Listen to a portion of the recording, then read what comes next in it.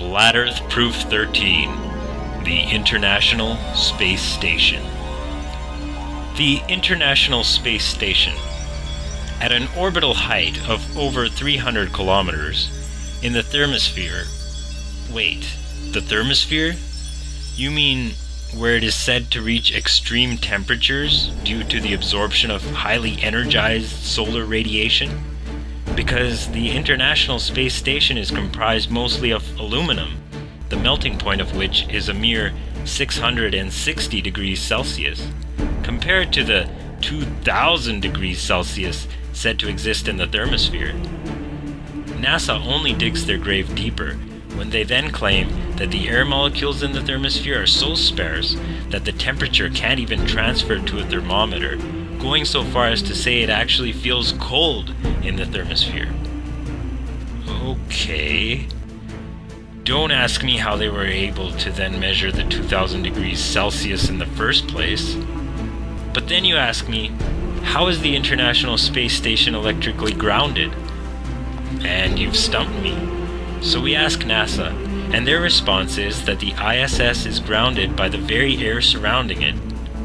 Wait, you mean to tell me that air that's so sparse it won't even register the intense temperature of 2000 degrees Celsius onto a thermometer is able to maintain the electrical grounding of the entire space station? Since when does air ever discharge static?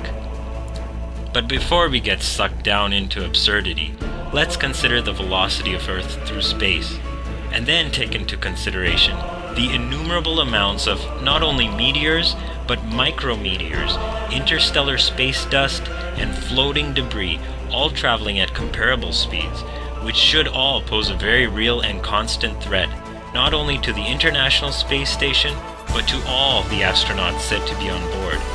In fact, the sheer infinitude of undetectable micrometeors shooting through space, from whichever haphazard impact like bullets, should make every spacewalk a real life-threatening assignment. But every astronaut is always laughing about how much fun their jobs all are, whilst constantly inserting lame attempts to identify with viewers. They even go so far as to hairspraying their female astronauts' hair, making it look like anything but authentic weightlessness. The scenes where they are on harnesses are equally as laughable, as well as when turbulence is encountered on their outfitted zero-G planes, not to mention bubbles being caught on film during their spacewalks. Though there is a trackable image resembling the International Space Station as it is said to move across the sky, the image is strangely prismatic, resembling a hologram, and does not in fact look like an actual orbiting piece of machinery.